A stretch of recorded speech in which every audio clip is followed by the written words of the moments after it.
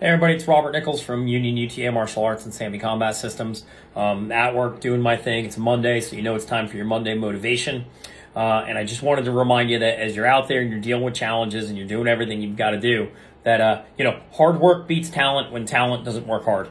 I'll totally be honest, it's a cliche saying. I've heard it before. I don't know where I heard it, so I'm not giving anybody credit, no offense, but they're facts. It's hard work beats talent when talent doesn't work hard. You know, in your field, you might be talented, you might know what you're doing, but that doesn't mean that you shouldn't be working hard, continuing to work, continuing to put in, your 10,000 hours for mastery, and even then beyond that. Because then when things do start to go wrong and you start to have a bump in the road or challenges come up, you're not sitting back and relying on your pure talent. You're also relying on your ability to work hard. You've developed those habits.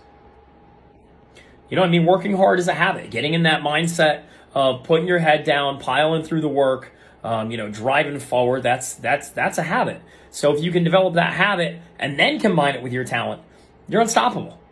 So hard work beats talent when talent doesn't work hard. And that's all there is to it. So don't just be talented, be a hard worker. And then as always, like, follow, share, all that stuff on this social media, and stay motivated.